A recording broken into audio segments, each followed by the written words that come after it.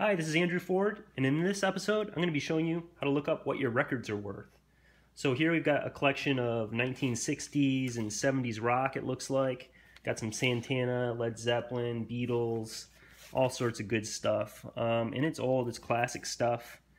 You can see from this Santana album. It's pretty cool.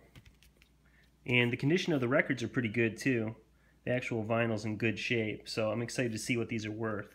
So when you're looking at records and you want to know what they're worth, there's a few things you got to look at. You got to look at the jacket. That's what the record comes in. That's what we're looking at here. And you're looking at the spine around the edges and seeing if it's split or anything. You're looking at it's rounded here.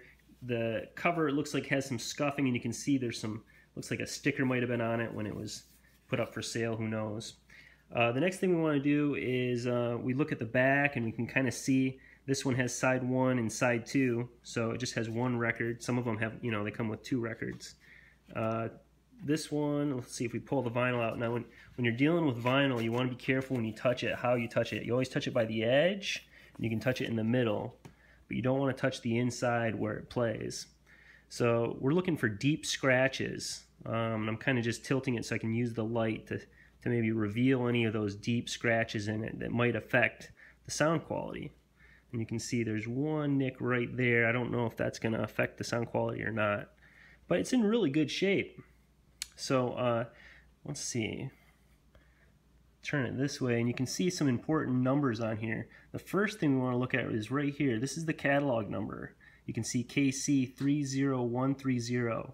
That's what we're going to use to look it up in Maven.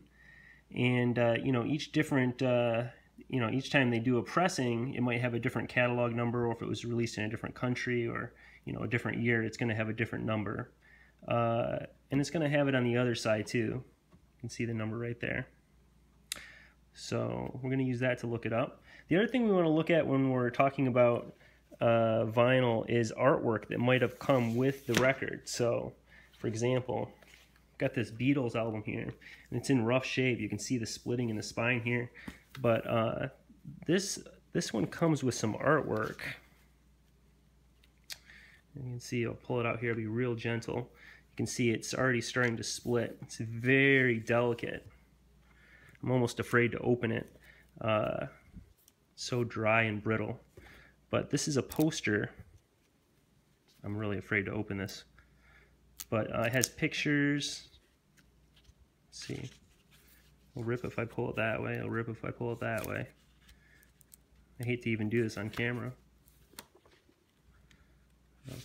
I won't. I don't want to rip it.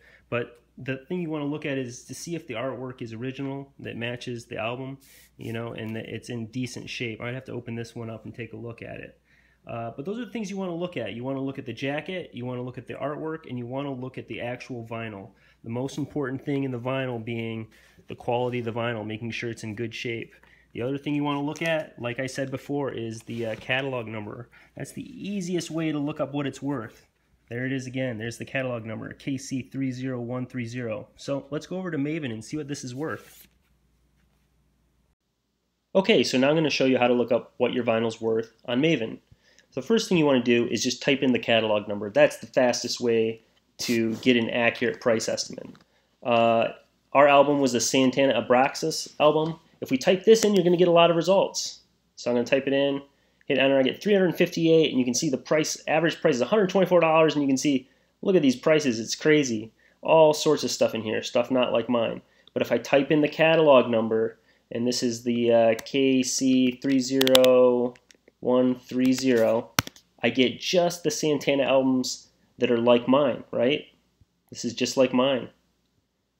All these are like mine. You can see these come with a poster. Mine doesn't have a poster, so mine's missing the artwork. I didn't know that. So you want to click on a few of these and kind of get an idea of what's supposed to come with this record. So, you can see that one didn't come with one. I could see this first one looks like it doesn't come with the artwork. So what I want to do is I want to pick a few of these that are exactly like mine. This one might be like mine, and you can see this one says excellent condition. You're talking about the quality. You can see some of these have they have grades on them, very good plus. If you don't know the grade, if you go to sell your records, don't try to guess at it. But if you play the record and you know that it's in perfect condition, there's no scratches that impact the sound quality, you can put that in the description so any buyer would know that it is in very good condition without you trying to guess at the condition, the actual grade.